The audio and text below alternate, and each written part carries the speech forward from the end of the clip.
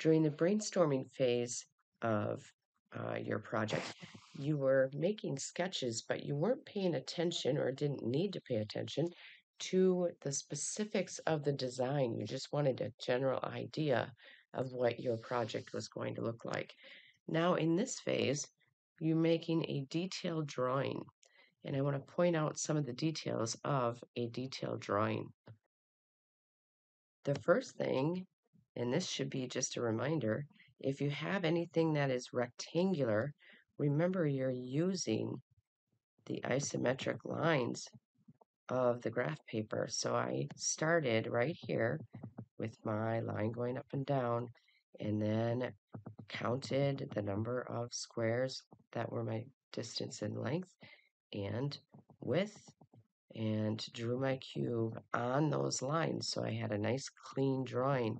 And you should always, in a detailed drawing, be using something with a straight edge to get nice clean lines. This is not a sloppy drawing. You also want to draw your model so that it fills up your graph space with room for dimensioning around it. So on this paper, for instance, I wouldn't want something that was drawn small in the corner here and then try to put the dimensions on, because it's very difficult to dimension a small model when you have to get all those numbers and lines in there. So use up the space, make it nice and viewable to the person that needs to see and understand the dimensions of that drawing. Also, don't forget how to draw your circles. In your sketching packet, actually in the sketching techniques, you were taught, just watch, maybe this will ring a bell,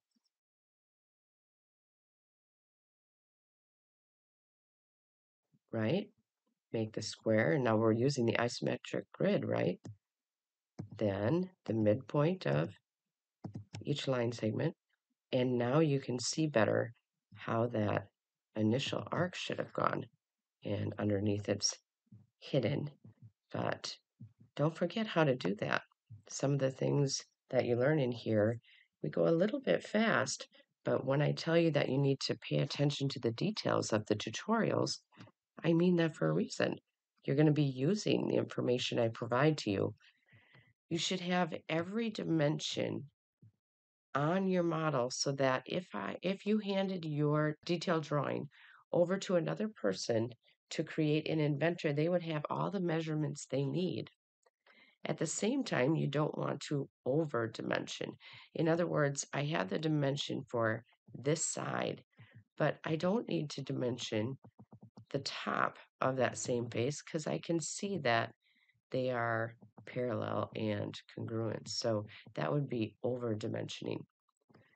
Now, in terms of how you draw that dimension, notice that you have line extensions. Here, I'm measuring from this end of the line to this end of the line. So at this end, I extend that line segment right there with a little break in between, and then take this one and extend it.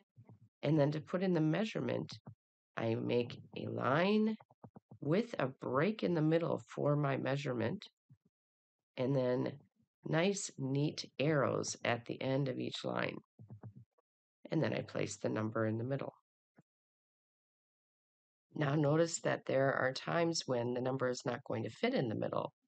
So here I have the measurement of this fillet, and I can't fit the 1/4 inch in here. So I draw arrows from the outside of those extension lines inward, and the number goes on the outside. So that's how you would notate that type of dimension that won't fit in the middle.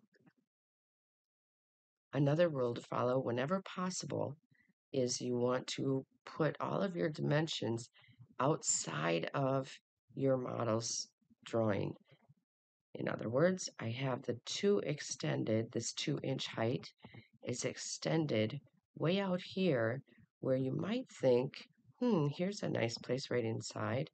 But a rule of engineers' drawings is that whenever possible, we try not to put the dimensions right on the model itself. And we have these lines extended outward. When you do that, you should go from your smallest line to your largest line. Here's a good example over on the G. I have this measurement of 3/4, the G itself, the height of it, that is, inside these two. And this one is a little bit larger. It's from the top of the G to the bottom of that cube, so that if a person were to replicate this, they would know the distance. You just subtract these two, and you would know the distance of that G from the bottom of that pop out. And then you have that 1-inch measurement of that pop out itself, the extrusion of that cube on the face. Notice that a radius is notated with a capital R, and that measurement has an arrow that bends to the arc or circle, probably an arc. A circle is going to have a diameter symbol. And here we have that like a 0 with a hash going through it, and then the measurement right behind it. Okay, make sure you get my signature as it says on your instructions before you begin modeling.